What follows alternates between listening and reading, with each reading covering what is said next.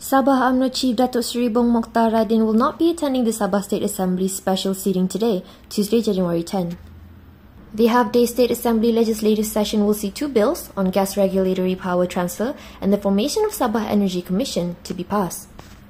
Yesterday, State Finance Minister Datuk Seri Masidi Manjun had said that the passing of both bills would see the fruitful efforts of discussions between the state and federal government to give more authority related to Malaysia Agreement 1963 to Sabah.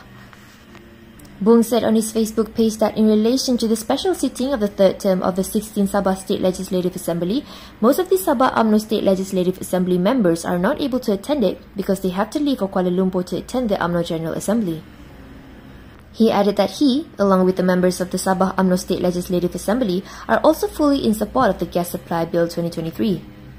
Meanwhile, the Lamag assemblymen welcomed a suggestion by Prime Minister Datuk Seri Anwar Ibrahim to have a unity government at the state level that involves all political parties. Anwar, who met and spoke to both Hajiji and Bung last night, had said that he would leave it up to them to make the final decision on how to solve the crisis. He had also said Deputy Prime Minister Datuk Seri Dr. Ahmad Zahid Hamidi will propose the most viable solution, but it would be ultimately up to Sabah leaders to resolve the conflict.